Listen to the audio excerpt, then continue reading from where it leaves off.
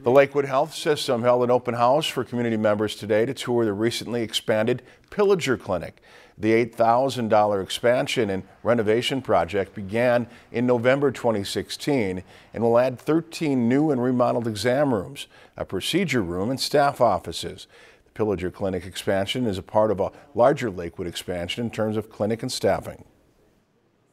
Well, right now we're having a lot of growth. Last year we increased about 4%, and this year we're increasing our clinic visits about 3%. So with that growth, we're adding new providers, and by us we're adding a new family medicine physician. Dr. Caitlin Scheck starts, Dr. Janie Bueno starts.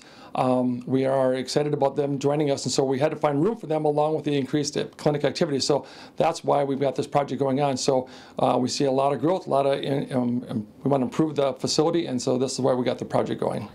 The expansion part of the Pillager Clinic was the first part of the project, with the renovation of the old clinic now underway.